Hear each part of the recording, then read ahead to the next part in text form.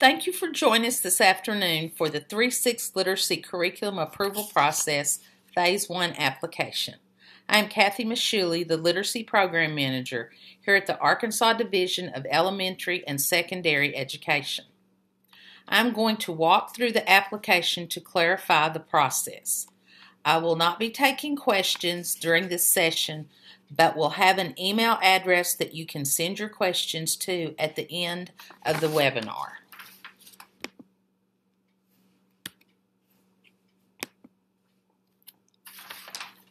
Section 1 contains information and the rationale for the creation of the approved programs list.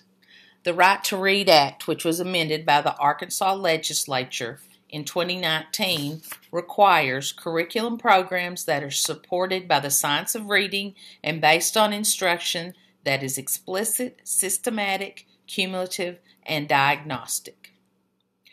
As a result of this law, the Arkansas Division of Elementary and Secondary Education shall identify and create a list of approved materials, resources, and curriculum programs for public school districts and open enrollment public charter schools.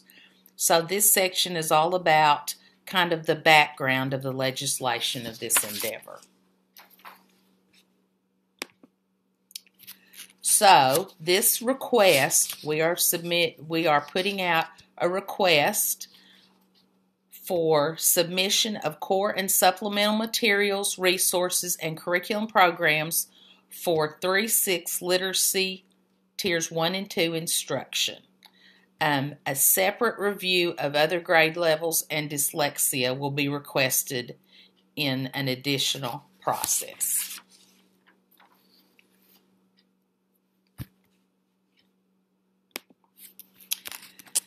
The eligibility process, this is an overview. There are going to be 2 phases to this review process. Phase 1, which is this call of submissions, is a preliminary review of 3-6 literacy programs submitted by curriculum program providers through this application process. Separate applications are required for each program type. Providers must meet all eligibility in Phase 1 in order to advance to Phase 2. Phase 2 will be the full review of instructional programs. The vendor will have to establish that the 3-6 literacy program submitted meets required eligibility criteria.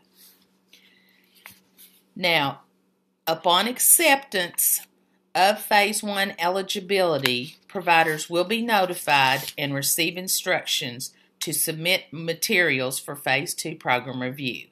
It is important to note that Phase 2 of the submission process will require vendors to explicitly mark and label the location of required components within submission materials. If you would like to see what Phase 2 entails, the K2 Phase 2 application is posted on our webpage.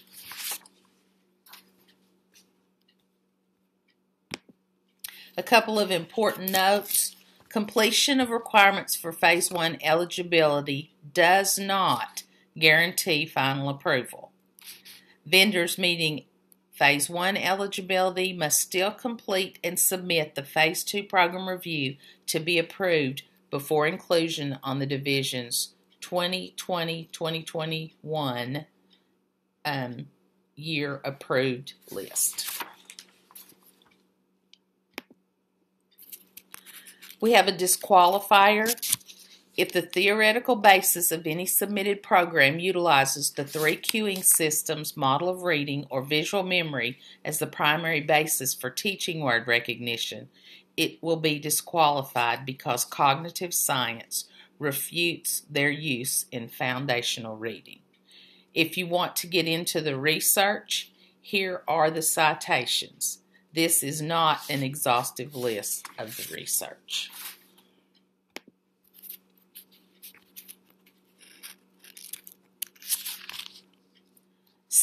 Section 2, Submission Guidelines.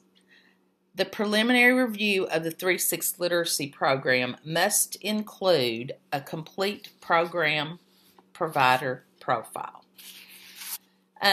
Here is just an example of the cover page. If you would like to go to the back of your application and pull out the program provider profile at this time, it might be easier to follow along in the next few slides as we go through, because this is where the application you'll submit starts. Now, the submission. Phase 1 Literacy Program curriculum applications must be submitted electronically as one PDF document, which includes the program provider profile and any ancillary documents from the program provider. Do not include hyperlinks. If you have critical information that is linked, it will not be reviewed. The file name must have the following format: 36, publisher, program name, 2020, per.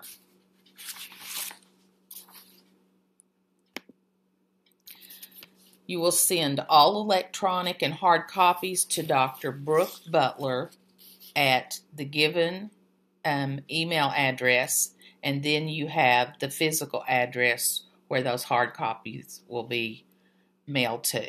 And please note that the due date for the program profile, provider profile application, ancillary documents must be submitted electronically and postmarked by January 10th, 2020.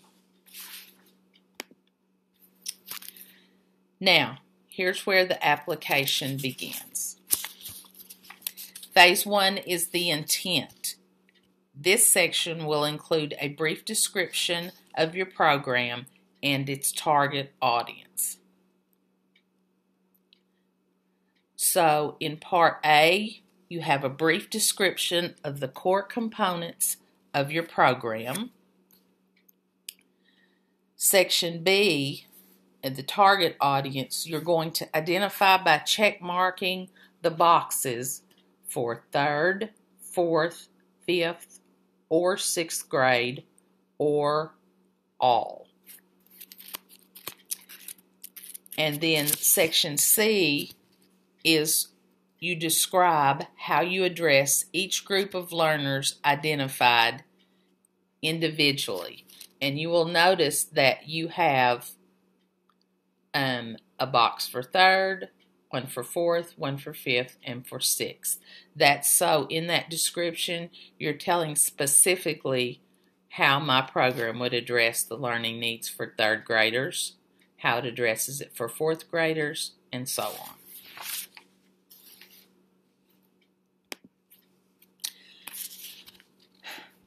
Required elements, grounded in the science of reading and evidence-based. In this section, you will have a validity statement and a research narrative. The validity statement is the program provider's summary of findings of multiple research studies, and these studies must be based in the science of reading.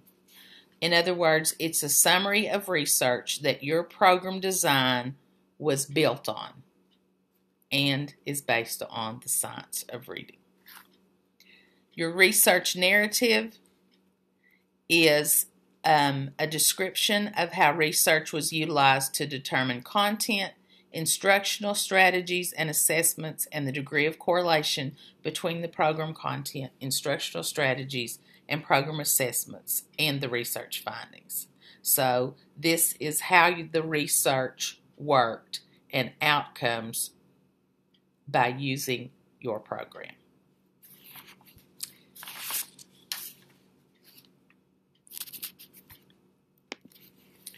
Now, explicit, you provide a clear explanation of the core program components, the explicit instruction that involves the direct explanation in which the concepts are explained and skills are modeled without vagueness or ambiguity.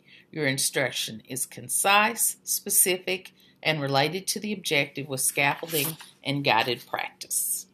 Systematic and cumulative, This is where you provide a detailed scope and sequence, which includes spiraling review.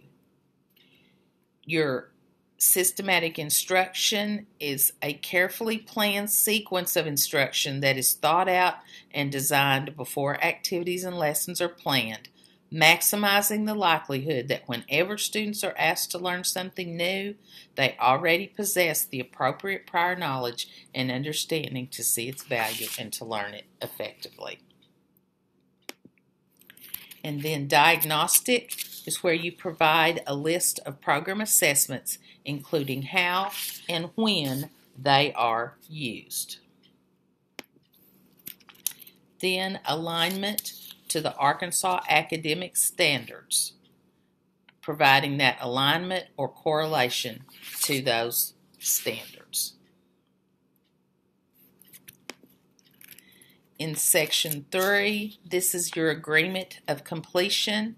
It's continuation to Phase 2 literacy curriculum approval process is contingent upon the fulfillment of conditions required in your Phase 1 eligibility.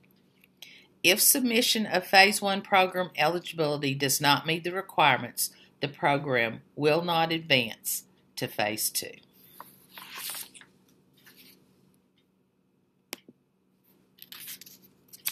Okay, here is the agreement of completion, and in order to be considered for review, this whole program provider profile must be completed. And this last page is kind of like your checklist to make sure that you have all the required pieces. And the last part of that is making sure that you sign it and date it. Okay, now let's move to the rubric that those applications will be scored by.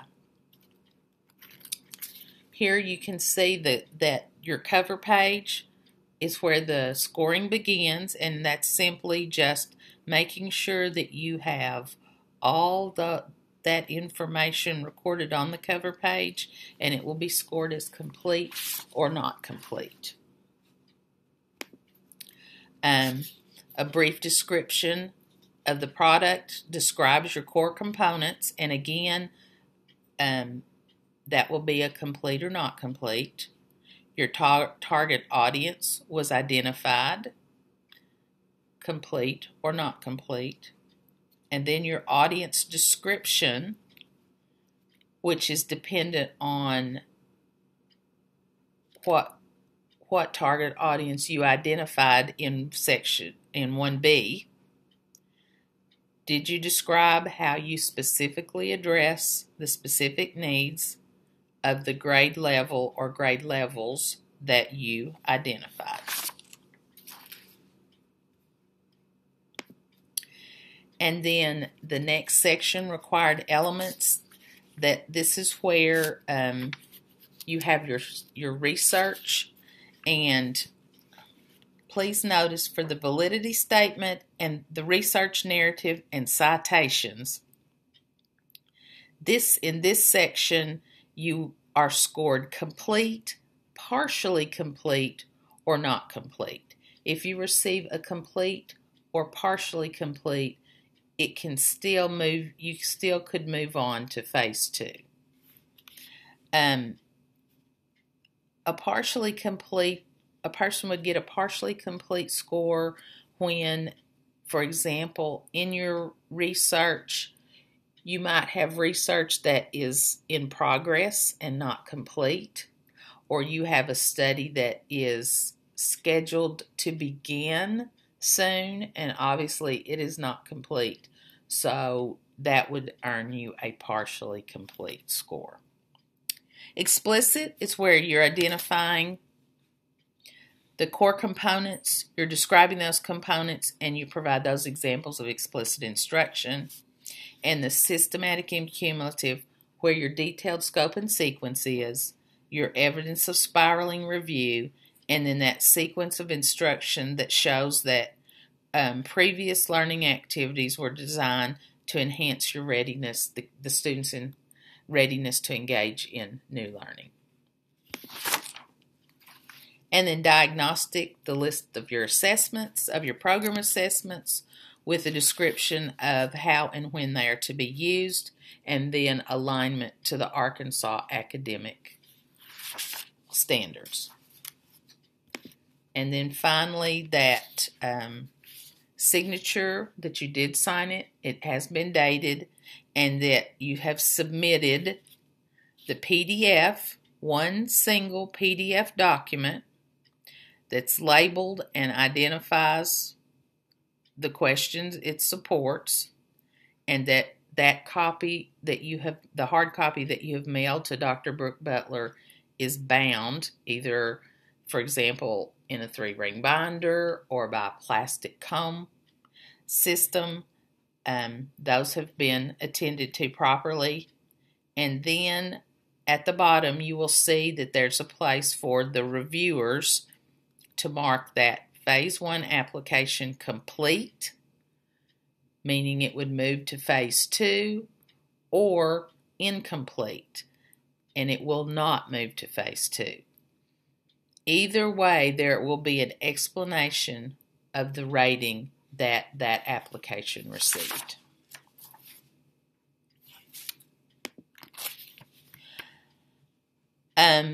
This is a picture of our web page where you can find all the information about the review process. So anytime you have a question and would like to look back, that's where you'll find all the documents. And there is a literacy curriculum approval process notification link. If a deadline is going to be extended or some kind of really pertinent update is going to take place, it will be posted under this link. So you might want to check that periodically. And there is the the address to get to our web page at the bottom of the slide. And this is just the bottom half of that page to show you that the 3-6 application that is needed for this submission is already posted on the web page. Okay, if you have any questions, here is the email address that you can send those questions to. Please send us your questions, because we do want to answer them for you to make sure that you have all the information you need for your submission. Here is contact information for myself and my email address, and then Dr. Kiffany Pride, who is our Director of Curriculum and Assessment, and her email address as well. This webinar has been recorded and it will post to the website soon. During the next 2 weeks, there will be a limited number of staff here, so questions answered may take a little longer, so please be patient with us. You will get an answer. Thank you so much for your time today.